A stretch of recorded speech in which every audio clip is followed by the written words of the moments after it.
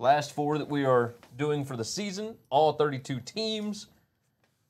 The Arizona Cardinals, 3-13 last year. Steve Wilkes was a disaster hire, and it was a one-and-done situation. They got rid of him.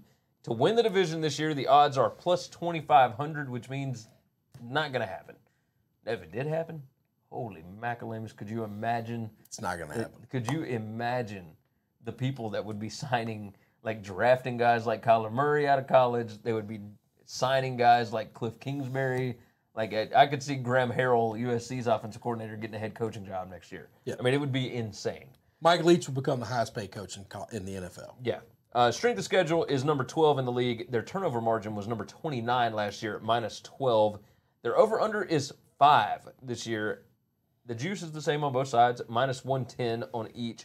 Cliff Kingsbury is the head coach, comes in after being fired from Texas Tech, which is still one of the weirdest things that I have ever seen in my life. Total yards per play, they were number 32 in the NFL last year. Dead last, averaged 4.3 yards per play. They could not come up with any kind of scheme to help out Josh Rosen whatsoever. They bring in offensive coordinator Tom Clements, who was Green Bay's offensive coordinator before Mike McCarthy got fired. They had the second most injured offense in 2018. It was the most injured in 2017. They bring in quarterback Kyler Murray. He's a perfect fit for the air raid. Of course, the offense will be predicated on what he does, Sure. right? Defense, yards per play, number 8 last year. Still pretty good. But, man, when that offense is that bad, You're on the field every time. There's nothing you can do. No. They gave up 5.4 yards per play. They bring in Vance Joseph, former Denver head coach, and he was an awesome defensive coordinator. No, yeah. So he should be pretty good. They brought in outside linebacker Terrell Suggs, middle linebacker, Jordan Hicks. Cornerback Patrick Peterson, however, is suspended for the first 6 games, and that is going to hurt because his position on the field was targeted less than 10% of the time last year. Yeah. That shortened the field completely. He's been the shutdown cover corner for the NFL for the last couple of years. I mean, he's the cream of the crop. Yeah. They are not projected to be favored in a single game this year, and yet their over-under is at 5. This looks a lot, when you just look on paper and everything else, a lot like when the 2013 Eagles brought in Chip Kelly.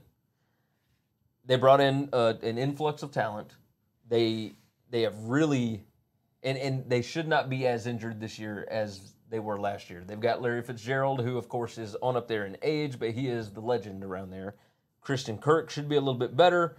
I mean, they just... Through the Week 12 bye, they faced 9 teams that are projected to be bottom 10 pass defenses. So there is a chance here that they could just outscore teams. In their division, with the Rams, the 49ers, and the Seahawks, those 3 teams saw a combined 43 plays that came out of 4 wide receiver sets last year. That's almost all that Cliff Kingsbury runs. I was just about to say, ran nearly that's 80%. all they're going to see now. Yeah, he ran nearly 80% of that at Texas Tech. That is what they will do with Kyler Murray. Look, I think that they will be improved from that 3-13. That offensive line still has problems. Even if they aren't injured, that's still a problem, right? But the defense is going to be better because they're not going to be on the field as much, right? We know that's going to happen. Do we? I mean, because the offense is going to be...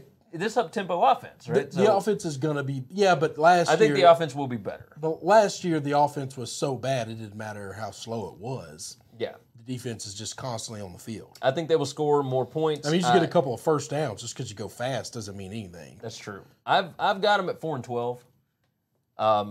We're close. And I think that that's pretty good.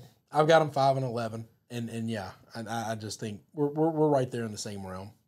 Yeah, I mean, and I think that would be a pretty successful first year. They're going to improve. They're going to go forward. You want to see that defense continue to be okay and to, I guess, improve.